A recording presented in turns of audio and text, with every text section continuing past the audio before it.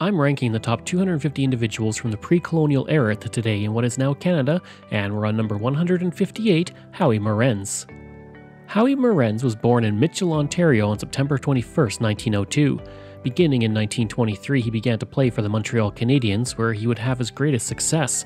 Considered the first superstar for the Canadiens, he was called the Stratford Streak and the Mitchell Meteor thanks to his speed on the ice.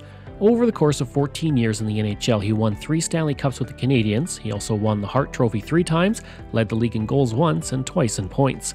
In 550 games with the Canadiens, Chicago Blackhawks, and New York Rangers, he had 271 goals, 201 assists, and 472 points in 550 games.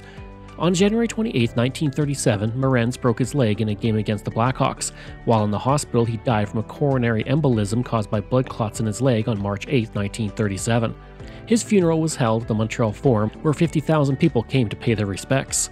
In 1950, he was named by the Canadian press as the best hockey player of the first half of the 20th century.